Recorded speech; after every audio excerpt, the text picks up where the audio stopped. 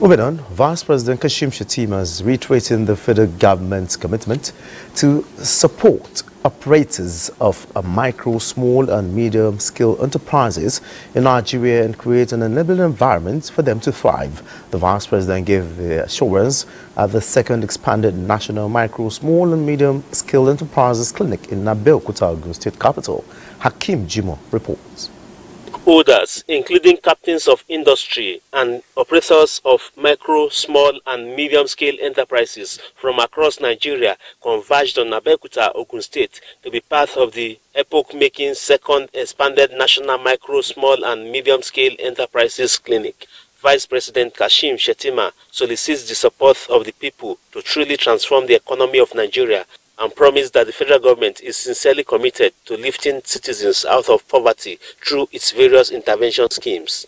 The national MSME clinics, they are designed to bring the government in close proximity to the people by combining all regulatory agencies under one roof. Each exhibitor present at the clinics today stands to gain from our MSME instant grant of 150,000 naira each. This grant is not only a source of immediate relief for the exhibitors, but also serves as a guiding hand to facilitate their access to loan facilities from renowned financial institutions and other key collaborators. Ogun State Governor Abeokuta and others who appreciate the federal government for the choice of Ogun State assured that the state government will continue to leverage on technology to guarantee the ease of doing business.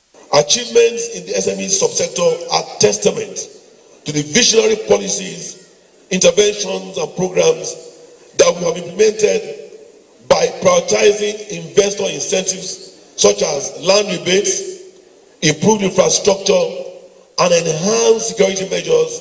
Earlier, Vice President Shettima, who was accompanied by Governor Abeokuta, inaugurated the modern state-of-the-art at the Kampala facility at Ashiru and ultra-modern fashion hub at Ajibo Road, both in Abeokuta. Kashim Shettima, NTA News.